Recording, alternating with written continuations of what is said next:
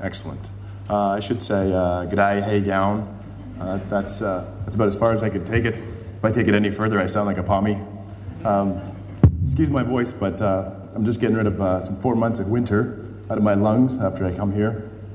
But today I'm going to talk about advancing innovative agronomy and some of the things we're doing on our own farm. You know what, I'd like to say that Western Canadians are very innovative, but what you'll find is scarcity drives innovation. And with multi-peril insurance, subsidies, good weather, we've had a really good run of years. If you want to find innovative farmers, honestly, you come to Australia. A lot of what I've learned in Australia I've taken home and adapted to my own system, so it's a big kudos to you guys.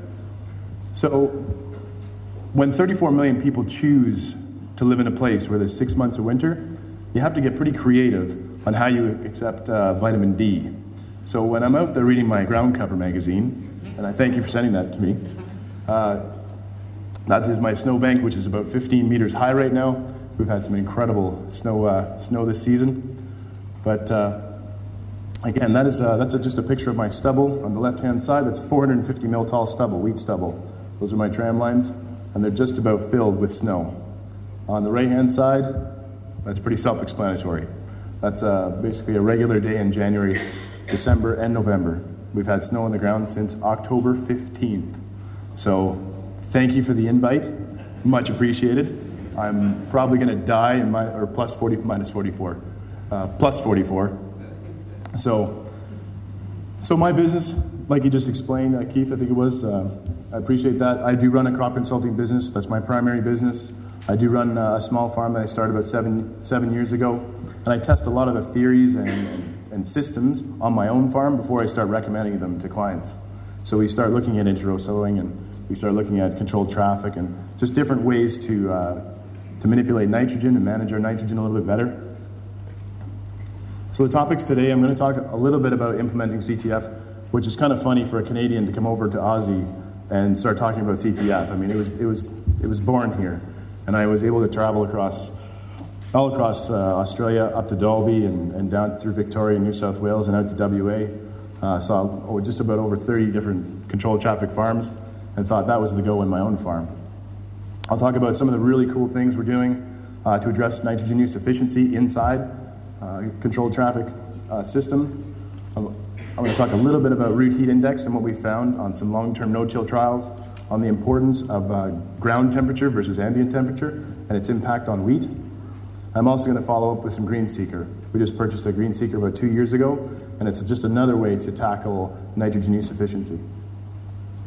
So there's just a map of 3 of the prairie provinces. There's another 7 provinces to go. There's 30 million hectares of cropland in Western Canada. Saskatchewan's a big one, and what's beside it. I live just northeast of Calgary, about an hour. If you're familiar with Calgary, the Calgary Stampede, we're about an hour away from the Rocky Mountains. And we're at 1,000 meters, so 300 mils doesn't sound like a whole lot of rainfall in some cases, but we are at elevation, so we actually get very little evaporation. So we can do a lot with 300 mils. Our growing season varies between 80 days and 130, but we average 110. We get frosts on the front side after sowing.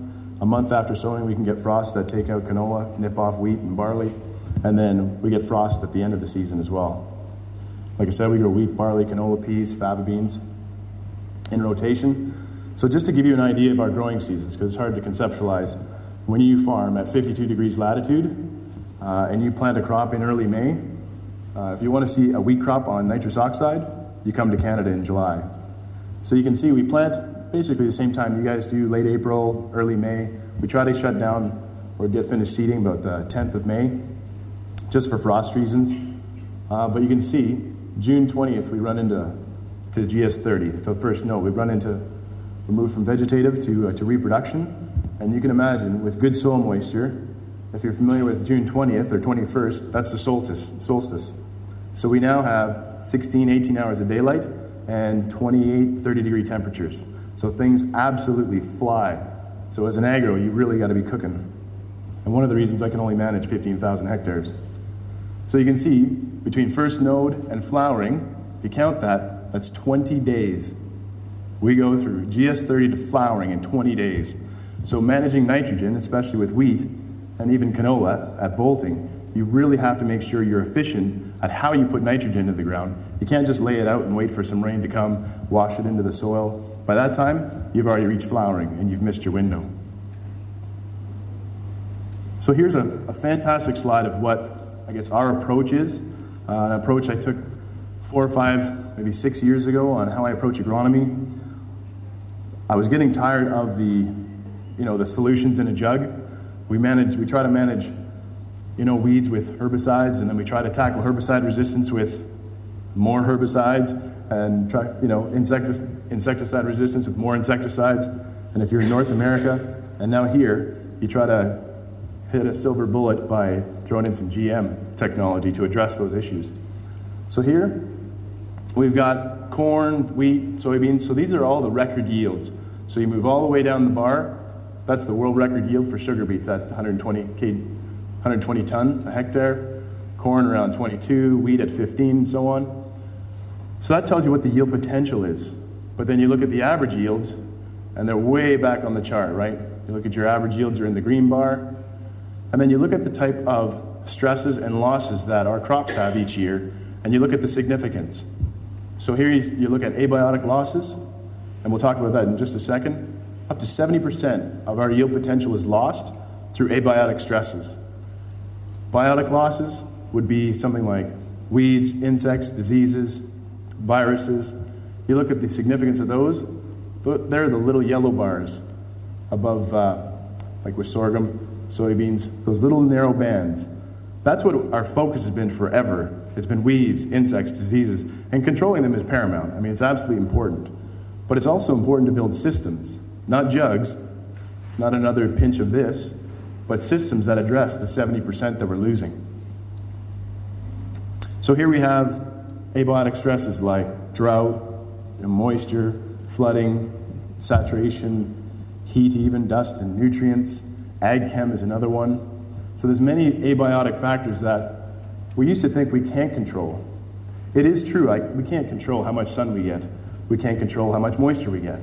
But we can control how our plants intercept that light. So here's a picture, just showing the difference between a little side-by-side trial, a difference between 15-inch row spacing on the left and 7.5-inch row spacing on the right. Now the difference was 600 kg a hectare, pretty significant. And all they did was change the row spacing. So on the right-hand side, the 5.5 ton, it didn't receive any more rain. It didn't receive any more sunlight. Yet we've managed to pick up 600 kg. So what they did do was through row spacing, learn how to capture that moisture and canopy over quickly so things didn't evaporate as much. So wind, in often cases we leave tall stubble because wind, when your seedlings are flopping around all day long, they might be producing photosynthates, but they can't send them down because they're spending too much energy trying to keep sturdy. Sunlight, same thing. Row spacing has a massive impact on solar capture. So there are things we can do to address abiotic stresses. Pardon me. So one of them, one that ticks a lot of boxes on abiotic stresses is CTF. I started a fully converted CTF system. It's a 9-meter system, 3 meter centers, although in North America it's 30 foot and 121.5 inch axle spacing. And I took this back to Canada, and I was the first one to actually implement a CTF system in Western Canada. That was 2010. Nobody had ever heard of CTF or the benefits of it. I do have a vertisol, a cracking clay, 2-to-1 cracking clay soil, so it swells and contracts. So I wanted to design a system that could absorb more moisture, that could address the variability we get with our climate. We either get too much rain or we get a lot. So if we average, let's say 300 mils, we might get 500 or we might get 100. So we would average 300 mils. Our soil, our climates are that variable now. So this is we've got a stagger on singles here. This is an old stagger I picked up for a very good price. So it didn't hurt me any to stick it on singles like we did. We got a 60-foot or an 18-meter spray coop, really good footprint. I've got a fast nitrogen side dress toolbar, which I'll show you one of the most exciting things we've come across inside of our CTF system. And it's an 18-meter bar with 600 mil coulters on 600 mil. Our row spacing is 300 mil. And we just upgraded from about 30-year-old gleaners to a 9750. So we jumped up about 30 years in technology with our harvester. So here you have, on the top right-hand side, that's a Concord drill. It was 40 feet. We brought it down to 30, so we brought it down to 9 meters. I don't recommend anybody ever doing that to a Concord drill. It's really painful. But bottom left, you can see that's our liquid tank. And to the bottom right, that's our tine opener. So we've got that little, right there, we've got a little jet streaming right into the furrow. Seed would come out here and the fertilizer down there. So it's a 50 mil sideband opener. One of the fun parts about designing a CTF system is that you need an offset hitch. You can't just sow into the same rows year after year. You make an absolute mess. So we spent a few years trying to fine tune our offset hitch. And you'll see in the top left, we pull from center year 1, and then we just move over year 2 by 75 mils.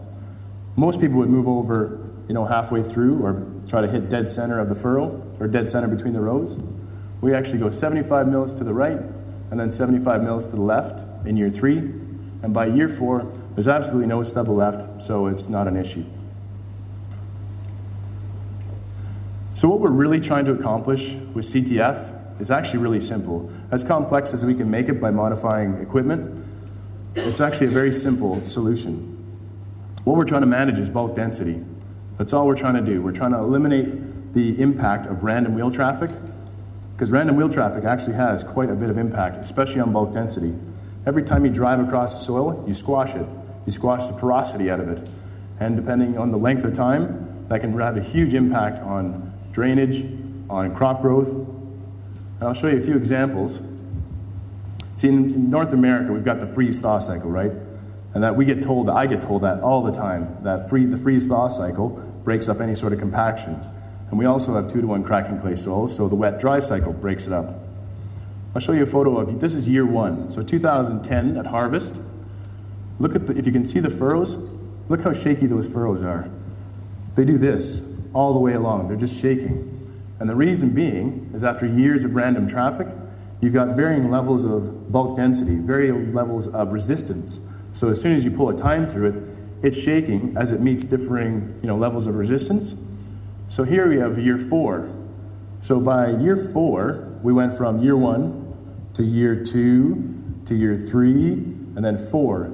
You can almost draw a string line down our furrows now, and that's simply from removing random wheel traffic. Top right, those are our tram lines. So that's the impact of just one pass of my drill and taken at 60 days later in some barley. So you can see the tremendous impact. I've got a fault line running through my fields now. I used to have fault lines all the way through my fields. Now the only place I see these fault lines, because it's wet and then it dries out naturally in July, August as we come into grain fill. So now I get these fault lines that would normally be ripping my root systems apart at grain fill. So you can see a nice healthy crop, and then the hot wind comes up to 30 degrees and barley, canola, and even wheat will just start to crash. And one of the reasons is because that soil is just tearing those root systems apart. Bottom left just shows you the impact of a caster wheel, if you're familiar with caster wheels on the front of the drills. You've got various sets of caster wheels. A lot of times they're blown up because you're talking about what would be 18, 22 meter bars. We're getting really big with our equipment. So those caster wheels that are inflated to maybe 4 kPa, which is 60 psi for us. And if you look at the bottom, this is where a caster wheel has gone through. This is canola sown into wheat stubble, into road. So right-hand side, look at the lumpy mess we have on the right-hand side, and a nice smooth furrow with really well-placed seed on the left. The only difference, that had a caster wheel, and that did not. So you can imagine we take a precision drill with on-road depth control, hydraulically controlled, and we absolutely neuter it by inflating our tires too much. And that's simply just from wheel traffic. One of the first things that we did notice was an impact on germination and emergence. Within 1 year, we noticed a 10 to 15% increase on cereals in our germination and emergence, and we noticed almost a 25% increase in canola alone. And it's simply because when you're running those tines through the field, it's like dragging a rake through a sand trap. It's all level, you don't have lumps or different levels of resistance, so you got lumps and you got soft soil, you got wet soil, and all of a sudden you got a tremendous amount of variability in your seeding depth. After year 2, 3, all of a sudden your drill pulls like butter all the way through and lays that seed really nicely into the furrow. Also, that offset hitch, a lot of people choose an offset hitch that's the width of their row spacing. So if you're 300 mil, you know you'll move 300 mils this way and 300 mils the other way, right? Well, with our 75 mil offset, if I choose to plant seed between my last year's furrows, I call that no man's land. If there's going to be the driest area of my field, it's going to be right between those furrows out in the middle. Right here, if you want to find moisture after a dry period and you get a little bit of rain, if you want to find moisture, it's going to be right beside that furrow. It's going to be right against that root ball. So here we are planting our seed within just 50, 75 mils of last year's stubble, and that's exactly where our moisture is, and we get fast breaks, fast germination and emergence. Whereas before, when we used to have an offset hitch that was equal to our row spacing, so we just moved side to side each year. And again, we just weren't getting that consistency. So yeah, so it's had a great impact on germination and emergence. So bulk density, again, trying to address that. We have a group called the CTF Alberta group. There's five farms altogether now, and we've split fields. So we've split paddocks in half. We got random traffic versus controlled traffic, side by side. And we're measuring things like bulk density and porosity and water infiltration. And you can see, we've made these farms, we got site 1 is a sandy loam, site 2 sandy loam, clay sodic, site 3, and then me down here with the clay. I'm about 60 to 70% clay on my soil. So if you look at the check, so this would be the random traffic. These are the bulk densities at different depths. Forgive me for inches, but imperial. But it's all the way down to 90 centimeters. So we've got 1.3 and the porosity of 48%. So 48% of that soil volume is held just by airspace. So simply by moving to CTF after just 1 year, that soil has increased its bucket, its ability to hold moisture, by 8%. The second one, which went through a tremendous amount of rain, probably 600 review online today. Did I not review? So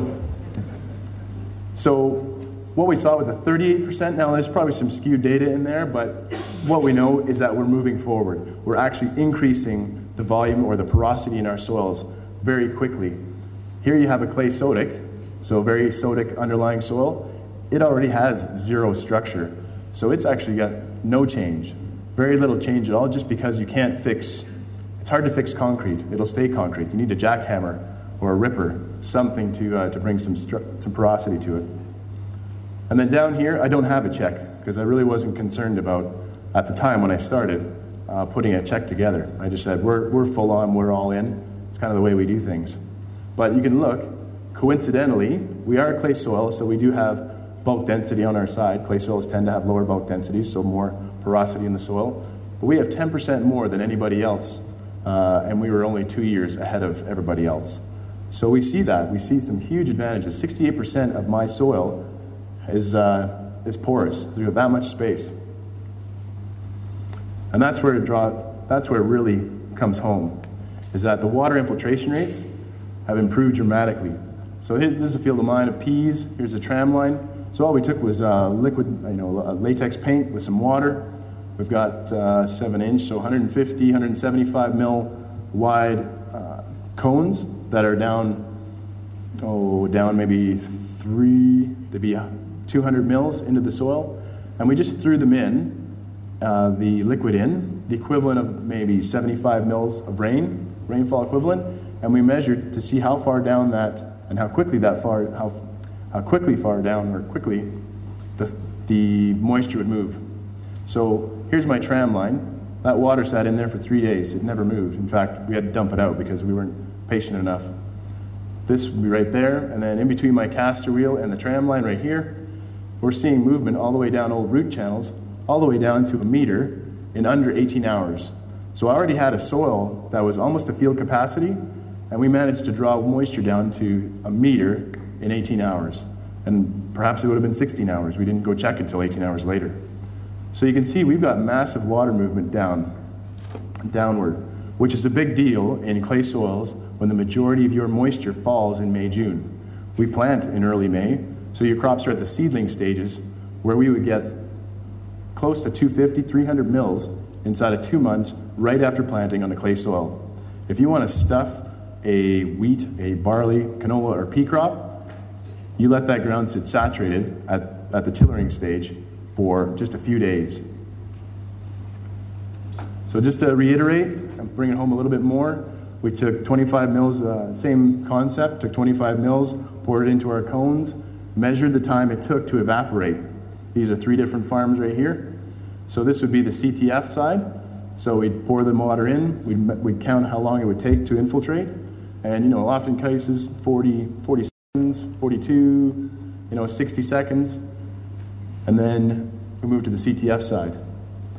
We doubled and tripled our water infiltration rates after 1 year of CTF on 3 different sites. This doesn't include my own.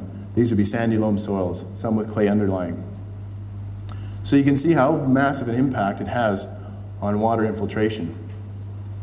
Reversely, a high bulk density is actually a great thing if you want to drive across it. So here we have, again, we've got random traffic versus a CTF side by side in the same paddock. He's going through water and harvesting wheat that was hailed out a number of months ago. So he's out there screaming across ponds in his header while he jumped over 25 meters he jumped over into the random side, absolutely buried his header. And I saw that in Horsham back in 2010 when water was flowing across the roads. I watched an individual farm take off about 1,000 ton of canola while everybody sat or just got bogged. The same thing is happening in Canada.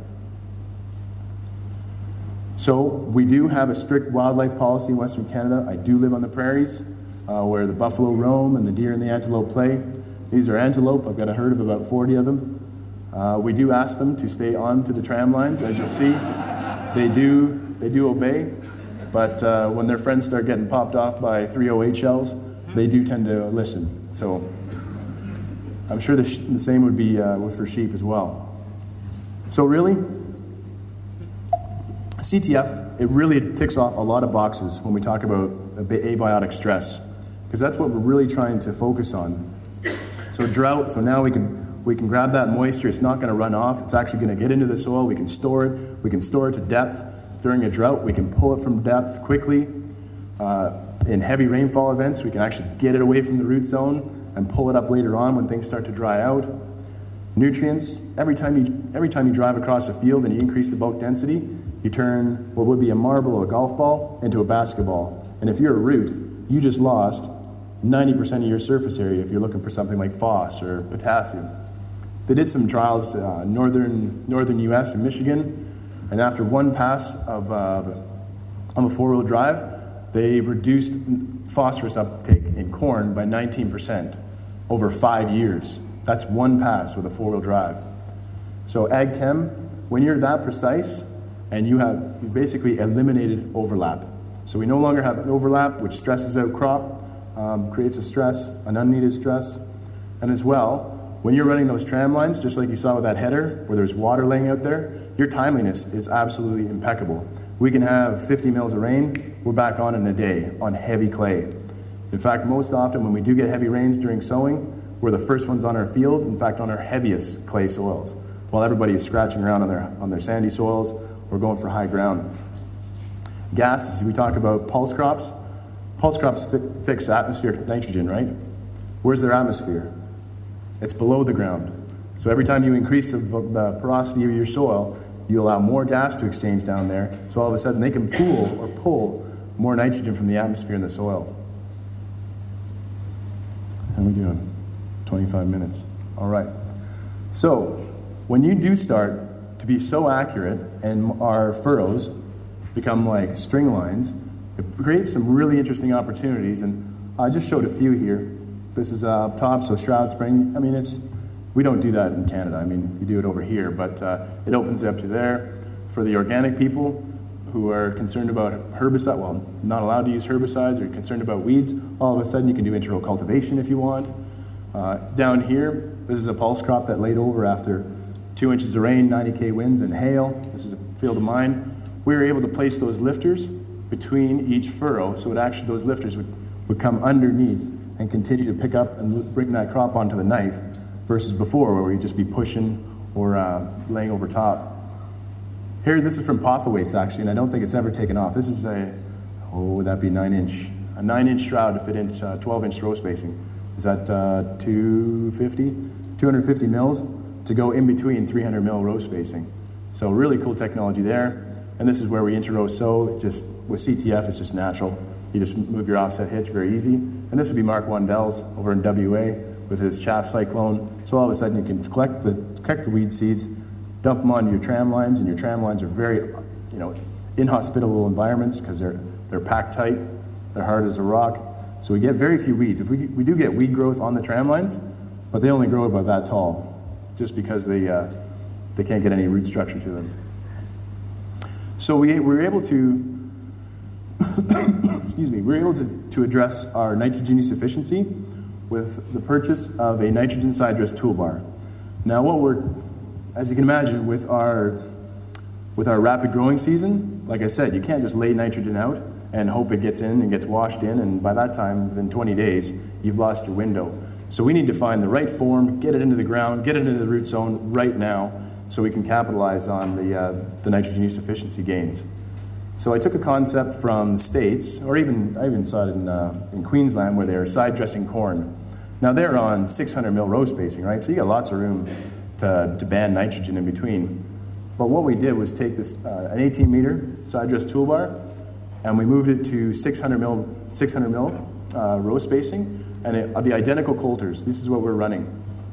So we're actually able to fertilize 2 rows every 600 mils instead of 1 row every 300 mils. It's much like a Borgo, if you've seen a mid-row band concept. So I'll just show you a little bit of video. And excuse me. Thank you. So, excellent. There we go. So this is the 18-meter toolbar. So this is actually our first pass this year. And what we're doing is applying about 60 kgs of nitrogen per hectare at the flag leaf. They dropped this toolbar off to me, or to us, in 3 crates in early June, which is my busiest season. But we managed to put together, and we were late this year, but we did a number of trials just to see how we could impact nitrogen use efficiency and see what kind of gains we could make by addressing nitrogen later on in the season. Because in Western Canada, 95% or 90% of the people would put all their nitrogen on up front. You can imagine if you finish sowing at May 15th and you're hitting GS30 by June 20th, that's only, you're only 30 days away. So it works. I mean, if you apply your nitrogen on up front right at the time of sowing, it works. Is it efficient? No. Logistically efficient, but not when it comes to nitrogen use efficiency. So you can see we're tracking really nicely in between the rows. We're doing about 15K, and the speed varies depending on the moisture of the soil. So sometimes it'll leave that furrow open, so we got to slow down. But you can see even the gauge wheels are running in between the rows. So that would be an 8-inch wide wheel inside of 12-inch row spacing. So there's not a lot of room for it to move, but it's tracking perfectly. So we set up a number of trials on 3 different fields, and again, we went in at flag leaf. Our check, this was pea stubble that was hailed out. It still did about 2.5 ton. This would be yellow peas in 2012. In 2013, we went in with 90 units of nitrogen, managed to pull off 300 mils of rainfall, pulled off just about 5 ton. This one was interesting. We did 15 units of N at the time of sowing, and then came in with the side dress toolbar at flag, which is actually on the later side. You really want to be at GS30 right as you move into into GS30. You move away from vegetation into reproduction. So here we have 15 units of N, 60 side dressed, and we actually got a little bit of a yield bump with 15 units of less nitrogen. We moved to trial 2, where we really gave it the guns, 90 units of N, and that flag leaf went in with 60. So we had 150 units of nitrogen on this crop, didn't lodge. It was, you can see on the left-hand side, it is really no taller than this is 15 units of nitrogen here at seeding, and then 60 later. This would be my 90 units of N, this would be 150 units of N split applied. So here we got 4.97, move to a little less nitrogen, pull off a 5.1. I like that number. 7.3 on 300 mil, 7.3 ton on 300 mils rainfall. You could do that all day long. I'm sure everybody could. And then trial 3. This was an interesting one because we went in on a paddock that was actually at flowering. The wheat was flowering at the time. We said, we'll just give her. So we had 100 units of nitrogen up front at the time of sowing, and then went in with 60 pounds of N, or 60 units of N, which is 60 kgs of nitrogen, and we managed a 1.8% protein bump. So not only can we manage our nitrogen a little bit better, we're getting impressive yield results from it. We can now apply basically from GS30, so stem elongation, right up to flowering, and we can apply later in the season. We're not tracking any crop down, and we can see the benefits. If the protein spreads are high for spring wheat, we can go in later on, hammer on a little bit more nitrogen, and get paid for it. The difference here was $18 a ton, and you can imagine that was just under a 5-ton crop. So times 18, it cost us, I think, $18 a hectare in nitrogen, but we managed to pull off about $100 a hectare in protein bumps. So side dress nitrogen actually addresses a lot of the abiotic stresses as well, because it is about nutrients. You are improving nutrient uptake. You look at moisture. All of a sudden, we're not pounding so much nitrogen on up front, creating a whole bunch of vegetative growth, which actually wastes a lot of moisture. We can now time it a lot better, because again, our constraints are, we're very narrow with our window and timing. We reduce our frost risk, because every time you pound excessive nitrogen and throw in a lot of nitrogen into the pool system, into the system, and your yield potential is not there, and you've got a luxurious amount of nitrogen, you increase your frost risk. Because now you got your stem elongation or your cell elongation goes like this, and all of a sudden you get a lot weaker cells that start to leak, and all of a sudden they just start to freeze. And solar capture, all of a sudden we don't have all that vegetative growth canopying around, so if you can address your nitrogen timing, keep that canopy open, let a lot of the sunlight down into the canopy, it's really a win-win strategy.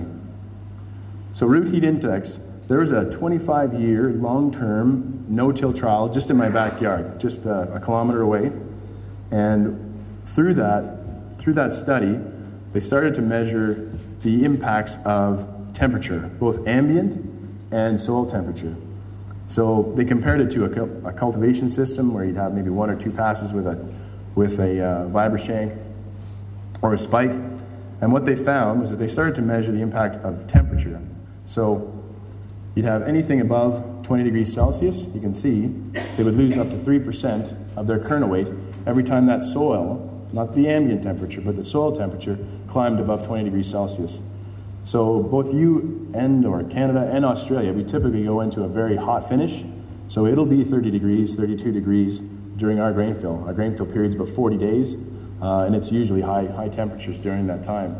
So we are impacted by heat, as much as you don't think Canada's equated with heat, but we do actually get a few months of it, 40 days anyways. So here they did another test. This is actually a different study, but looking at the impacts of heat stress, so root heat index. So they took, in greenhouse studies, they took the ambient temperature and brought it up to 30 degrees Celsius, but they kept the soil temperature at 10 degrees. And what they found was a 43% drop, a 60% drop when the soil temperature reached 30 degrees, yet the ambient temperature was 10 degrees. They flipped it when the soil temperature went to 30 degrees Celsius and the ambient, did I just say that twice? Go back around. So the kernel weight was reduced by 60% when the root temperature exceeded 30%. And what the study is saying is that root temperature has a lot greater impact than ambient temperature like we thought. So again, we can't control how much sunlight and heat we get, but we can actually do things to manage to control our soil temperatures. And this has been a big one. There's been a big push to wider row spacing in Western Canada, one to manage residue, one less iron, less capital costs. But you can imagine when it's 30 degrees or 32 degrees and there's just black soil in between your rows, those soil temperatures will climb up to 40 degrees, 38, 40 degrees Celsius. So you're absolutely roasting your root system by going to wider rows with little residue. So which has more of an impact or effect on biomass and yield? They actually measured this as well. Soil temperature has a 75% direct impact on biomass and a 66% direct impact on yield. That's soil temperature. You move to moisture, a 12% direct impact on biomass and a 34%. So we always led to believe that moisture is key, but it's actually root temperature has a greater impact. So what can we do about it? We do a lot of things to try and reduce our soil temperatures. One is stubble retention. The amount of stubble you can, every time you lay stubble out on the field, the residue on this field, it reflects light, so it keeps the ground cool for us. Row spacing, like I said, the wider you go, the warmer it can get in between the rows. Inter-row sowing is a brilliant one, because this is a field of canola of ours. Normally, in between the rows, it would be very black, and that would create a lot of heat, or draw a lot of heat into the root zone. And now the only thing between our rows is stubble, which is reflecting light. Moving on to another nitrogen use strategy. Like I said, 2 years ago, I bought a green seeker. There are other sensors on the market, like the Optrix by AgLeader, but I'm comfortable with the green, or getting more comfortable with the green seeker. So what we're trying to do as well is manage the in-season variability. So instead of trying to guess how much nitrogen we should put out or split apply, the green seeker actually does a great job of measuring that. So we know that we should be putting on roughly up to 60% of our nitrogen needs up to the flag leaf, and 40% for the tail end.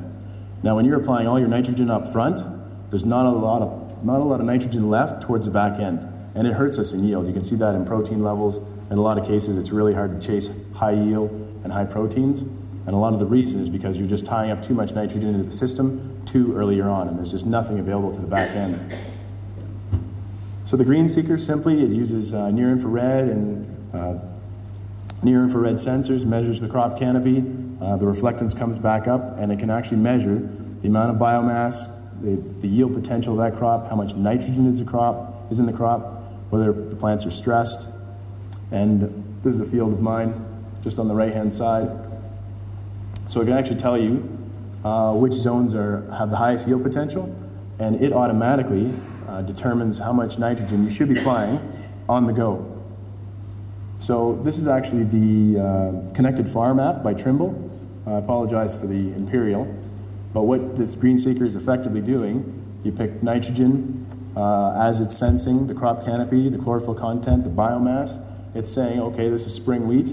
You've got an NDVI value of 0.82, and it's a range from 0.1, which would reflect, basically it's no crop at all, to a scale of 1, and 1 would be the thickest, heaviest, greenest crop you could think of. So it's measuring that biomass. You plug in your nitrogen use efficiency, which is probably top end, 65% for the most part, and then it spits you out a nitrogen rate. And that's doing it all real time. And really one of the greatest ways to address the variability. We do a lot of VR in Western Canada, variable rate nitrogen, variable rate nutrients, probably 3 million acres. So 3 million acres out of the 60. It's not a lot really, but it's pretty large scale. But one of the struggles is that they're always trying to guess what the growing season is going to be by laying out your nitrogen up front. So there's a study done by Guy Lafon. He's since passed on, but this was a farm scale trial, and he was trying to validate the algorithms that they built for the green seeker in Western Canada for both wheat and canola. He passed on, so he never got to malt barley and a few of the other crops. So what they did was compare farmer practice, which is apply all the nitrogen up front, which is really common, and then split applying the nitrogen with the green seeker. So they would do 66% of the nitrogen up front, and then VR with the green seeker later on. They'd use streamer bars and use UAN, so urea ammonium nitrate, 28%. And these are the results. So here you have farmer practice along the top. So these are all the trials across 3 years. And you can see this would be the farmer practice, how many units of nitrogen across. And right beneath it would be the variable rate nitrogen through the green seeker.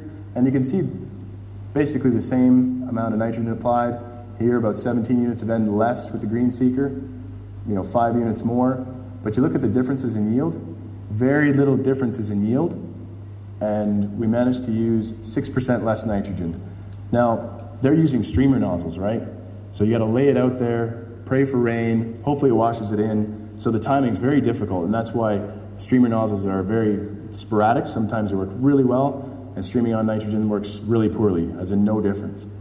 So even with those inefficiencies, to be able to generate yields that are very similar or equal to, in fact, the green seeker was equal to the farmer practice 7 to 9 years, and it was less than, the farmer practice was actually less yielding in 2 of the 9 years.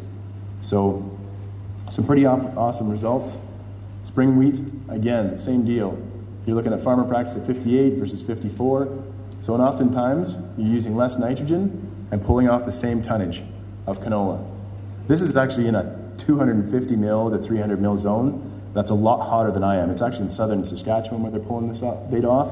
So it's actually in a lower yielding zone where they get 90K winds during throughout the year, and it could be 35 degrees Celsius. So they would apply nitrogen up to the 5 to 6 leaf stage, and in 5 of 5 years they managed to produce equivalent yields by split applying.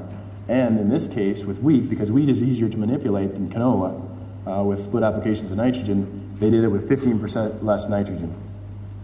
Now the goal for me when I bought that green seeker was actually to marry that side dress nitrogen where we get killer efficiency by placing it in the soil at the right time, and then you marry it with a sensor like a green seeker, so all of a sudden you can do variable rate and apply the right amount of nitrogen at the right time, in the right form, in the right place. So it really answers the question of how much nitrogen and where you need to put it.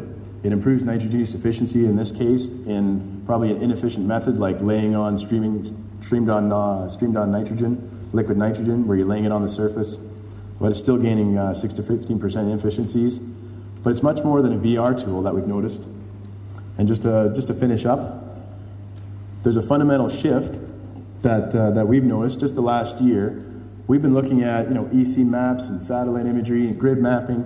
This is one acre, what is that, a half hectare grid sampling. We're pulling off macros, micros, organic matter, pH, every half hectare just to figure out what's going on. We're not doing it on large scale, but it's interesting to find out. These are all historical images, right? We know, what the area is, but we have no idea what the yield potential is because we don't know what the growing season is going to be like. And it's likely going to change every year, and the crop on that field is going to change every year. So it's a real moving target.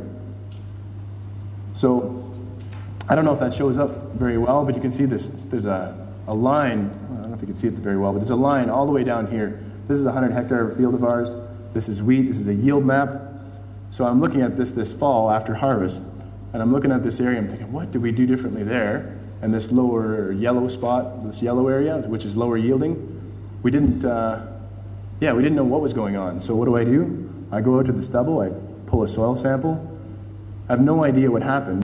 And it's irrelevant at that point anyways, because next year that field is going to grow a different crop and the growing season is going to be likely a lot more different. So what the Green Seeker allows us to do is start mapping real time. So we can actually finish spraying, let's say at tillering, finish spraying, upload the map and go ground truth that area right now. So I can figure out what's going on right now. I know exactly which areas to go, which are high yielding, and which areas are lower yielding. And then I can start pulling tissue samples. Because a lot of times we pull tissue samples, they tell me nothing. Tell me zero, because for whatever reason, I don't know where to pick the right spots. I'm just randomly going in the poor area and randomly going in the good area. And the same is for soil as well. Pardon me. So this is actually from WA. Quentin Knight, he shared this is some drone imagery. It's NIR imagery, a very similar sensing equipment, but this is on a drone, so a fixed wing plane they're using. And what they're measuring, this is 4 centimeter resolution, so real time. Now UAVs are a different story because there's a lot of work ahead of those to get them really efficient. But this is couch grass all through here. So now they're measuring real time couch grass in these areas, and with a boom sprayer that's got sectional control, they're building prescriptions to manage these areas a lot more effectively so they can increase their rates or increase their water volumes in the areas that need it most. So a great use of the technology. And something that we can do now is ground truth. As an agronomist, once my clients get off the boom sprayer, I can upload those images, slip them onto my iPad, and as I'm traveling across the field, I can go to exactly the same spots that I should be targeting. I can tell you this is a field of mine. This area was flooded. This area, I forgot, I had a plug, my whole nitrogen run plugged. And over here, the sensors weren't working. But historically, this side of the field always yields less than that side. But if I were to go blindly and go tissue sample or soil sample, I really wouldn't know where to go unless I had a tool like that. So we're actually moving a lot more from real time, or from historical to real time, and it's been a real benefit to me and my clients. So in summary, there's many ways you can tackle nitrogen use efficiency, and I think it's interesting that you guys are focusing on that, because I think it is a big push, right? Nitrous oxide as a greenhouse gas, I mean, it's got a big focus on it, a big target on it, but I think we can do better. If I'm going to put $100 into the ground, I don't want to get 65 out. I want to get 100 out. So if you marry the Green Seeker with the Nitrogen Sidedress toolbar, I think we're going to advance nitrogen use efficiencies and applications, a couple-fold. You look at CTF. CTF ticks off so many boxes on abiotic stress between soil bulk density and aeration, lower overlaps. I mean, there's numerous advantages to CTF. And as well, root heat temperature. There are several ways we can manage root heat temperature. Although we can't control the sunlight, we can't control the heat, but we can actually control what's important, and that's soil temperature. But last, we need to start focusing on the 70%. It's the abiotic losses that are the most significant, not the biotic losses. Weeds, insects, diseases. I mean, control is paramount, but it's kind of table stakes. We really need to focus on building systems that can address those abiotic losses versus trying to get it out of a jug or trying to get it out of a bag of GM canola seed. So I'll leave you with that. Thanks for your time. If you have any questions, feel free. If not, I've got a back chat session tomorrow. Come on down, and I appreciate your time. Thank you. Let's go have a beer.